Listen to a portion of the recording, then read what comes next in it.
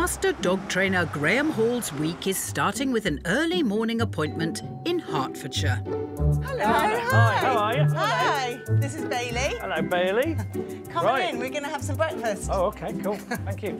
Whilst this is a family of 5... Hiya, hello. Hi. Their dog Bailey... No. seems to think it's breakfast for 6. Right, that's half a bagel gone. No. Right. We can't eat this now. He's a good boy.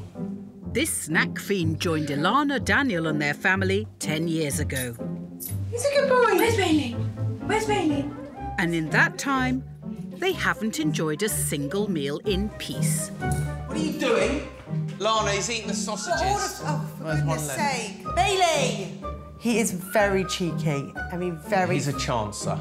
Yeah. You know, as soon as your back's turned... He'll go for it. He'll go for it. Oh! No, Bailey, get down! If you're standing up, he will jump high and grab it out of your hand. Bailey! For this food-mad furball... Bailey!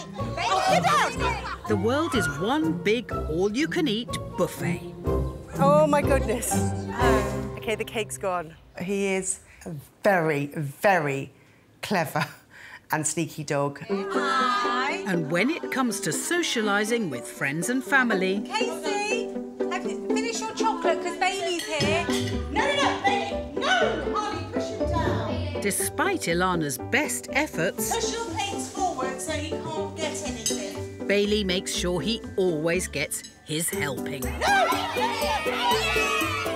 It's just a joke. He's consumed quite a lot. He's a dishwasher. I need to go get him. Get out. It's constant. You can't turn your head for a second. Oh, he's on the table. No, get down. Get down. It's exhausting. But it's not just exhausting. Bailey's scoffing also puts him at serious risk. No, leave it. Bailey, leave it. Bailey has gone for cutlery, vapes. We had to take him to the vet about 2 o'clock one morning because he'd eaten a vape. A dual pod, one of the pods. From the vape, so... Yeah. I'm petrified that one day he could just grab the wrong thing and that, you know, it could be fatal.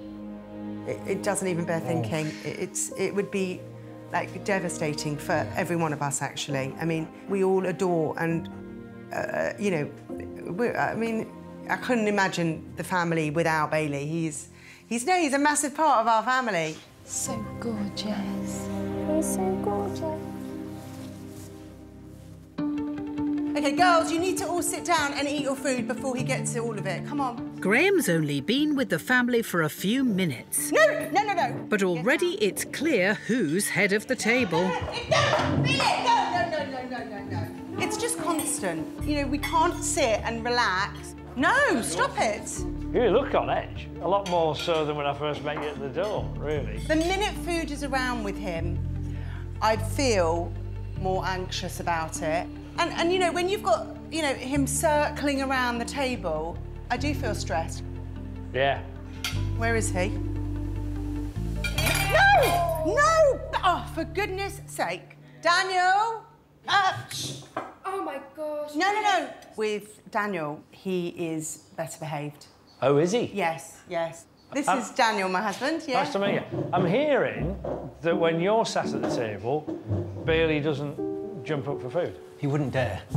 No, he wouldn't dare. But if I was maybe standing 10 foot over there and he thinks he can get away with it, if my head turns, then, yeah, he'll be on the table most likely.